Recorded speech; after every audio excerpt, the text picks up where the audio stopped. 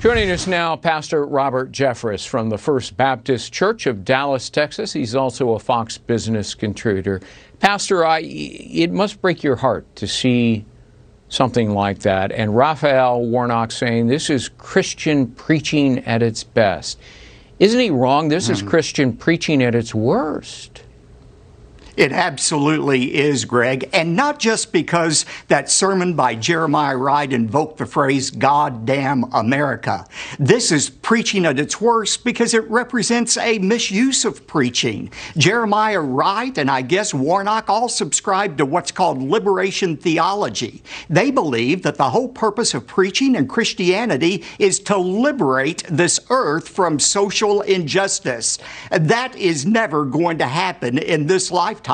I mean, Jesus understood that. He lived under oppression, under the Roman government, but he had very little to say about that. He knew the only way to change the world was to change the hearts of individuals who live in the world, and that was the centerpiece of his preaching, people's personal relationship with God. And that's what true great preaching is. It's Christ-centered preaching, not social justice preaching. The Pope's native Argentina legalizing abortion, you saw the crowds cheering there. What repercussions does this have throughout South America?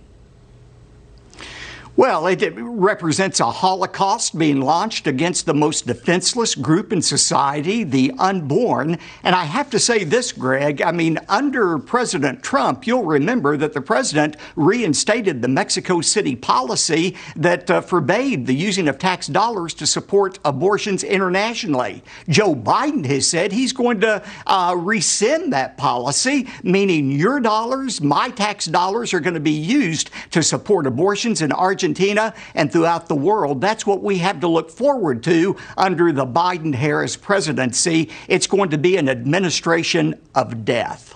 Pastor, I was looking at a recent Gallup poll that shows that Americans now put their own mental health at a 2-decade-long low. How can we, you're such a positive person, which is why I enjoy talking to you. How can we transform a heartbreaking 2020 into a positive, optimistic 2021?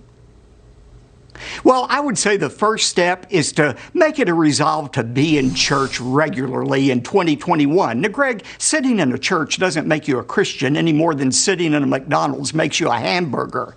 But there's something positive that happens when we go to church. You know, we're being bombarded by the secular culture and telling us we're just victims in a random world. We're victims of whatever any virus or any other person wants to do to us. That's not true.